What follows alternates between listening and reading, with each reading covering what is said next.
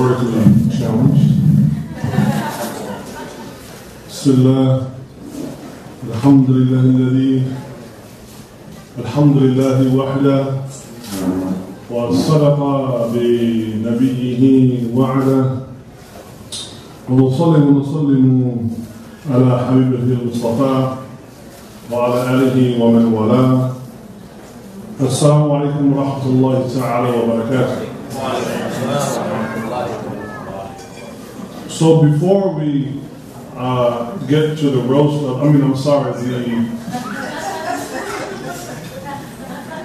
the celebration of the life of it, I want to set a few ground rules here. So for one, all this talking about, well, they're young, and maybe they're young, the age of 25, maybe not. Let me just say this. If you wake up in the morning and your body is not like a Star Wars figure, like Generation 1 Star Wars figure that only bends at the waist, you're young. Because when I wake up in the morning, I feel like Han Solo. I'm like C-3PO. I only have like one joint. So you're young, mashallah. Secondly, I'm a little bit terrified by the sister's introduction, so I'm obviously going to file a complaint with NSA that has pulled all kinds of, mysterious information about me off of the internet.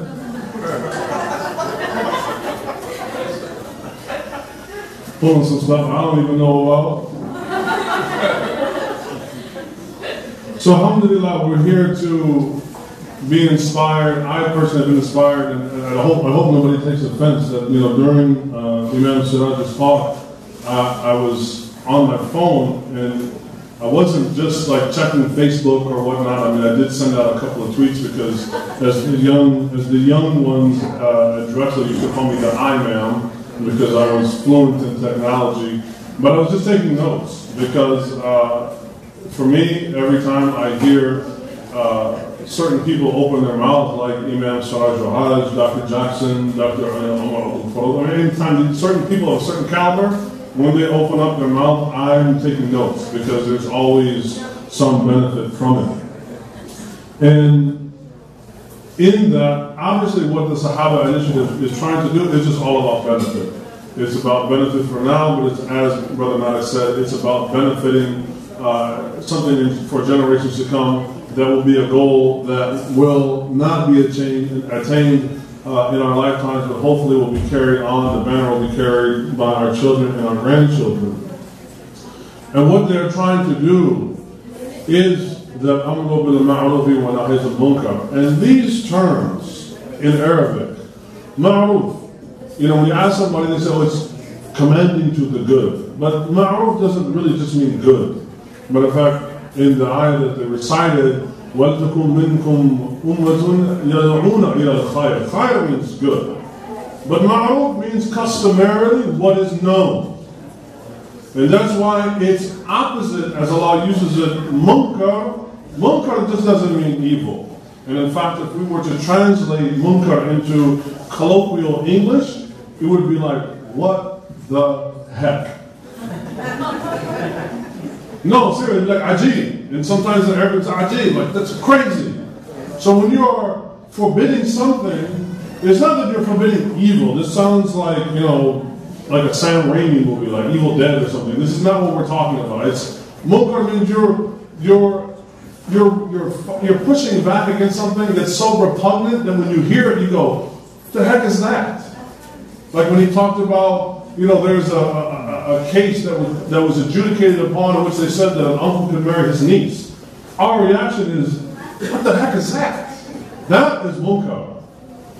Right? So what we're trying to do today is to reinforce and call to the good of what people know customarily. I mean, ma'ruf has the same root as urf.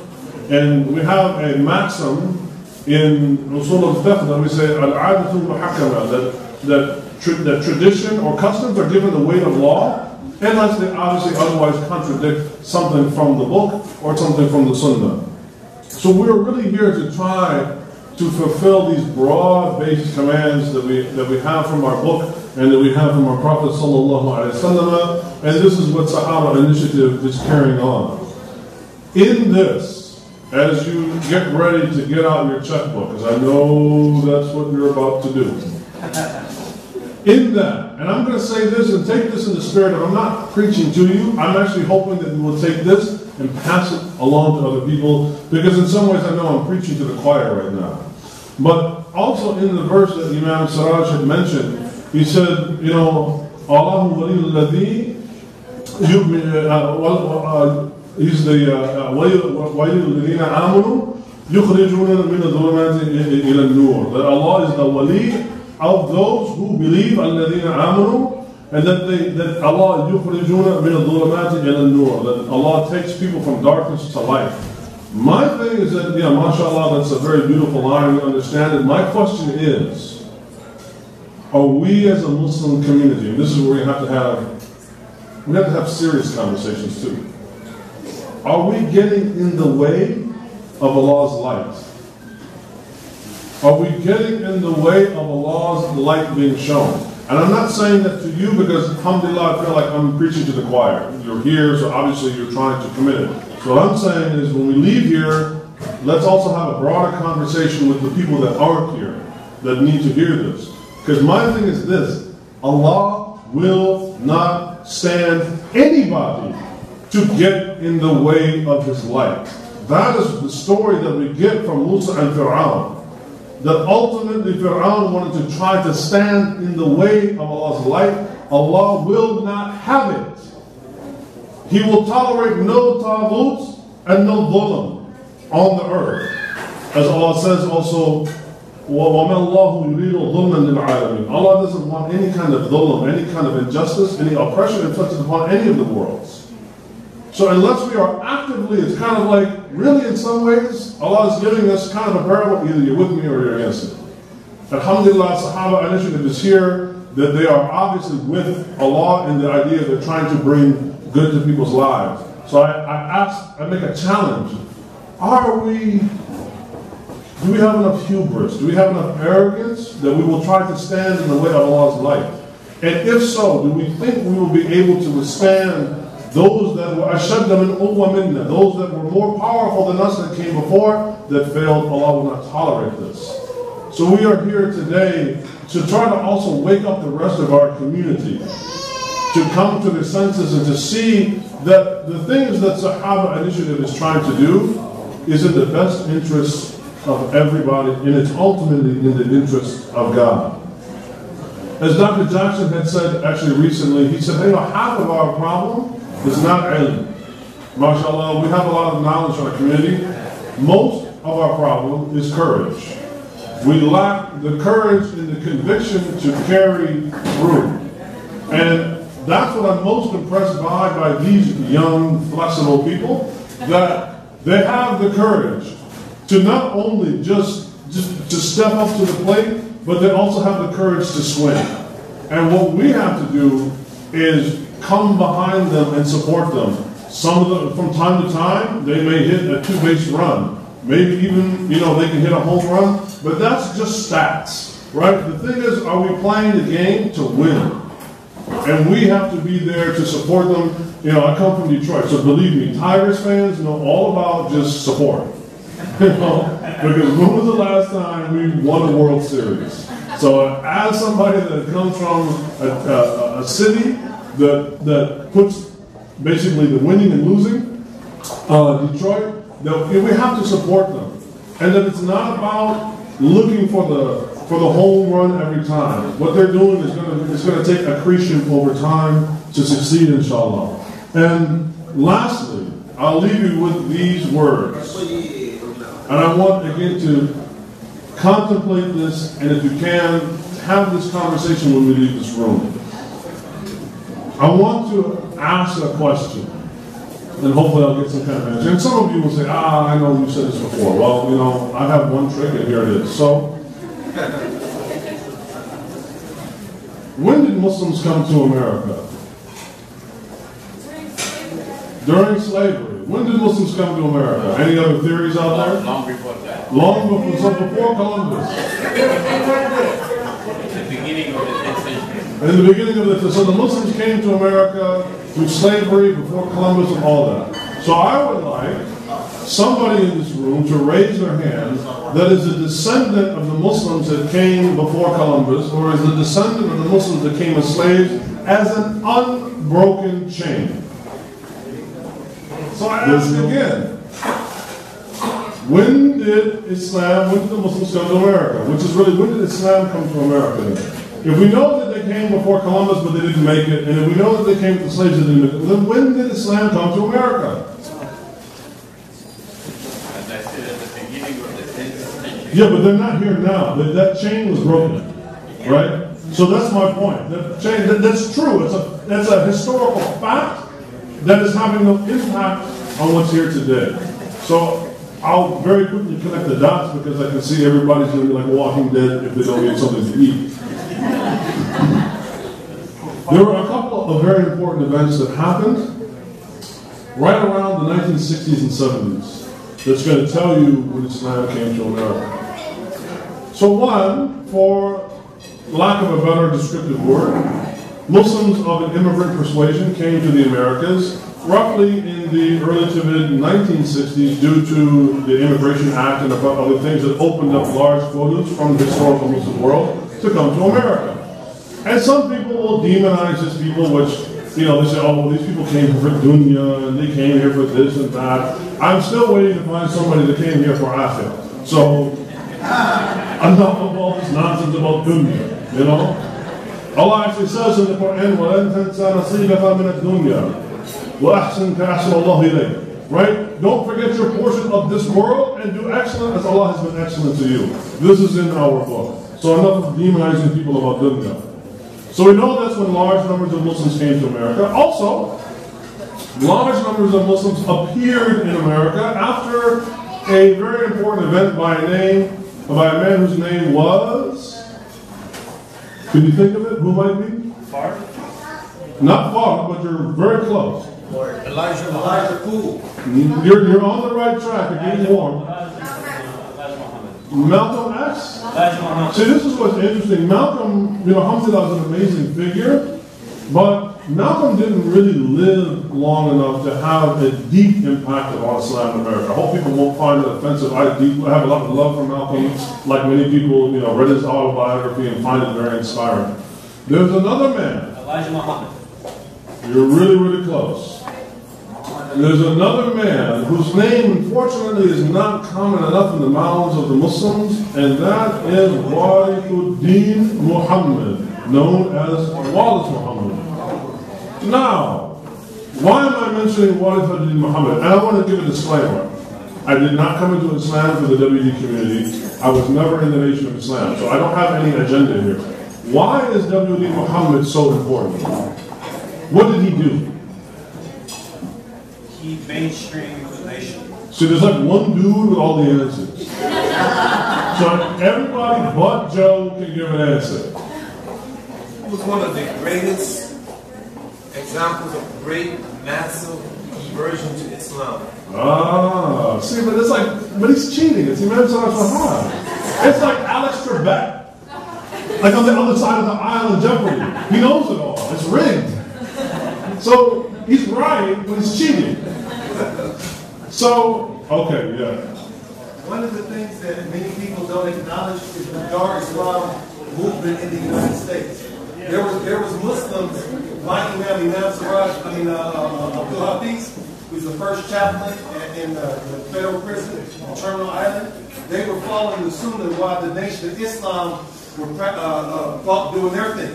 They were in the 1960s wearing robes and sandals in New York City. And people don't give them credit. A lot of the people that are Muslim today did not go to the Nation of Islam. They went to Dar Islam.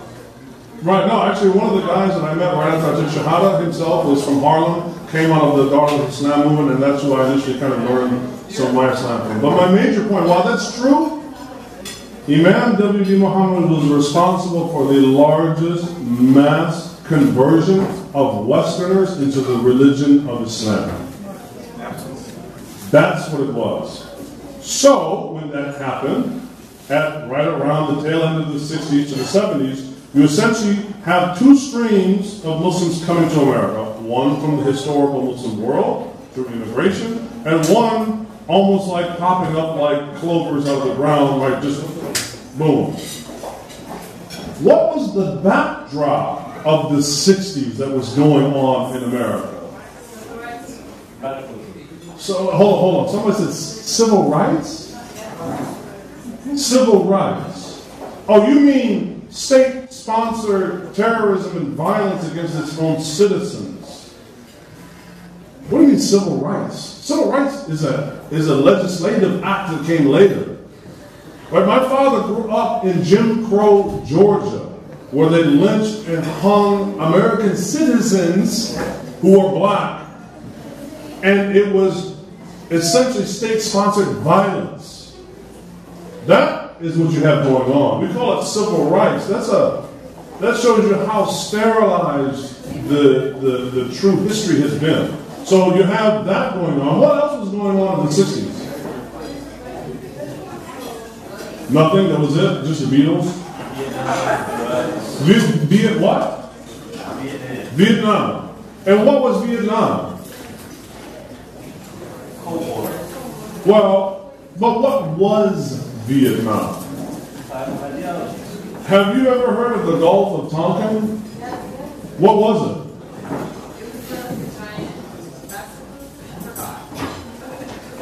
Imam Marc, can you help us out? I'm sorry to interrupt your dinner. It looks delicious too. I'm like that waiter that comes over when you got the fork in your mouth. How are you doing, sir? How was your meal? And then you sound like Charlie Brown. Wah, wah, wah, wah, wah, wah. What was the Gulf of Tonkin? Okay.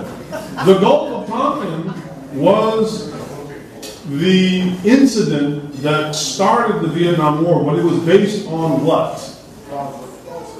A lie. And this is not conspiracy. This is in your textbooks. This is right.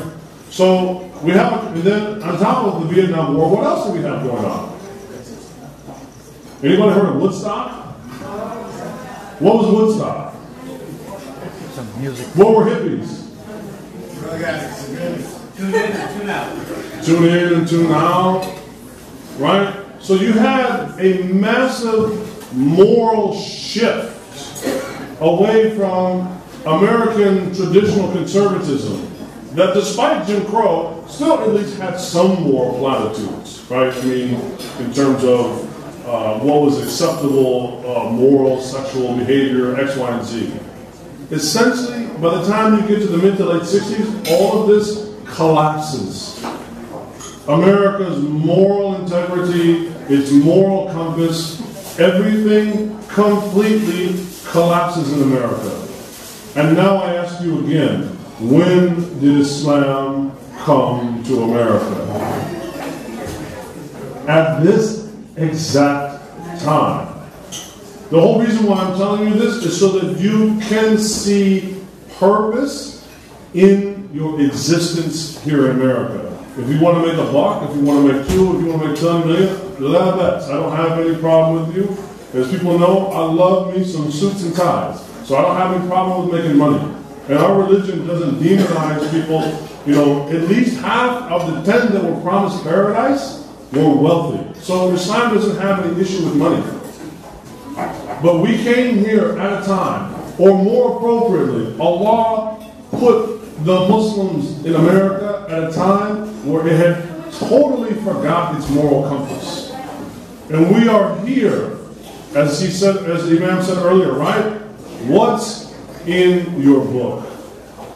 We are here at a time to remind people of A, the nature of reality, that existence is not meaningless, and that we do have a responsibility to communal good. And that is what the Sahaba Initiative is all about. And that's why I know, inshallah, that you will give generously. But again, seriously, when we leave here, try to spark a conversation with those that you know, whether they contribute directly to Sahaba Initiative or not, but that they understand that our existence here in America, we have been blessed and sent here by none other than the Rabb al-Samawati wal-Ard. The Lord of the heavens and the earth has put us here for a purpose. If we get a few other things along the way, that's fine, but we are here to do things. And it's very obvious that Imam Siraj Wahaj, may Allah bless him, understands that his life has essentially been a reenactment of understanding that we are here with a purpose. He has now passed that baton along to the Sahaba Initiative. May Allah bless them, inshallah, and give them tawfiq in all of their endeavors. Jazakum Allahu khairan. Wassalamu alaikum wa rahmatullahi ta'ala wa barakatuh.